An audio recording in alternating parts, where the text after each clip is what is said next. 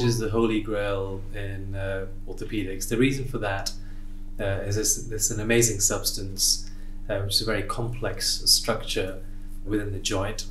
And the reason why it's so interesting and complex is for a number of reasons. Now, from gravity, from weight, biomechanical forces, and the movement that has to take place through everyday life, all our joints, all our diarthrodial joints have cartilage, hyaline cartilage inside them. And the purpose of cartilage is to allow frictionless movement, which is pain-free, and to protect the underlying bone and give you pain-free movement every day in all your joints for all of your life.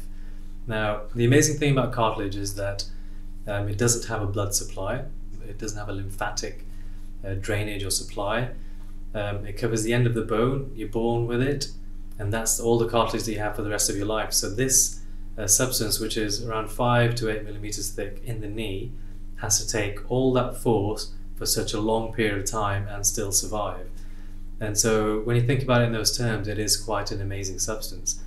Now, people sometimes think about cartilage in the context of osteoarthritis, and that's perfectly fine, but not everybody gets osteoarthritis. So osteoarthritis is not a part of aging. There are lots of people that have aged, but they have healthy cartilage in joints. So osteoarthritis is a pathological process that affects cartilage and degenerates the cartilage.